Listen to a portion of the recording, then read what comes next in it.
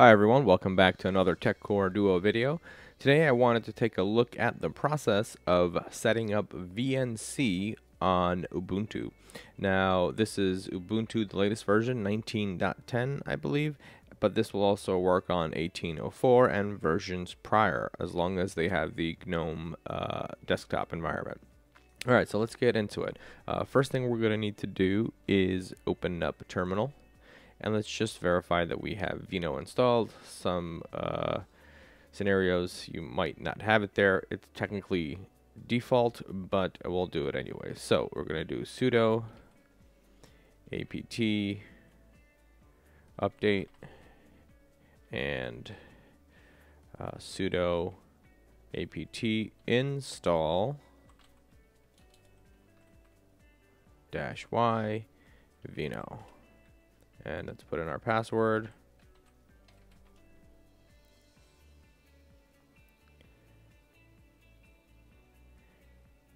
Alright, Vino's installed. Now we're going to go ahead and enable screen sharing through the graphical user interface. So let's show our applications and search for sharing. Alright, from here you want to make sure to enable sharing with this green switch and enable it here. You can allow connections to control the screen, and you can also set it to require a password. If you have more than one network, so you might have like Wi-Fi and you also have a wired connection, you can enable both of these so you can get connected to them. Now, it would seem like this would be all that you need to do, and this is kind of where I was thinking that, you know, once you have this enabled, it'll work. But there are actually authentication issues with VNC that prevent it from working, so there are a few more steps that we have to take now. Let's go ahead back into terminal, and we're going to allow port 5900 on TCP from anywhere to connect. So we'll do sudo UFW allow from any to any port 5900 protocol TCP. Alright, the rules have been updated.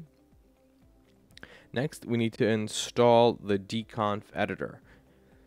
So let's go sudo apt-get install dconf-editor and hit return.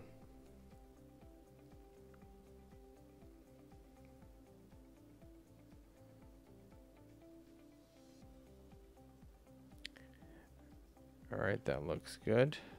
We go ahead and clear all this out so we have some fresh lines. And let's open up the dconf-editor.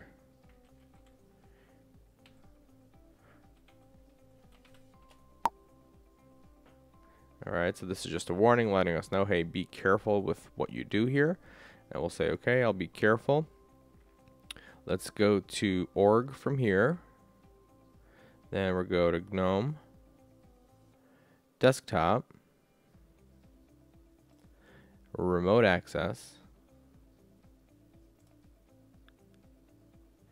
And then we're going to find the encryption and turn that off. Boom. Alright, and the rest of the settings you can leave as is. And you have now successfully set up VNC without needing to install Tiger VNC or Tight VNC or Real VNC or any of these other third-party things. This is built in directly into Ubuntu. So to kind of demo it, what I'm going to do is do a quick recording on my iPhone and demo that I can connect successfully. So what I'm going to do here is just close this. I got to figure out what my IP address is. Just give me 1 second. Now they changed the way you find your IP, so it's just IP space A instead of ifconfig. Alright, and let's give that a shot. So I'm going to do a quick screen recording here so you guys can follow along with me, and this way we can both kind of take a look and verify that it's worked. Let's open up real VNC. All right, I'm going to add, actually, I think that might be the one. I'm just going to delete it. And let's start a new one. So let's go hit the plus, and let's do 192.168.1.27. This is going to be the Ubuntu test. All right, we'll hit save, and let's hit connect. We should be prompted for a password. All right, it's unencrypted. That's great. I'm going to turn off this warning because I don't need it. Let's hit connect and the password. And remember the password and go. Oh, I must have forgotten my password.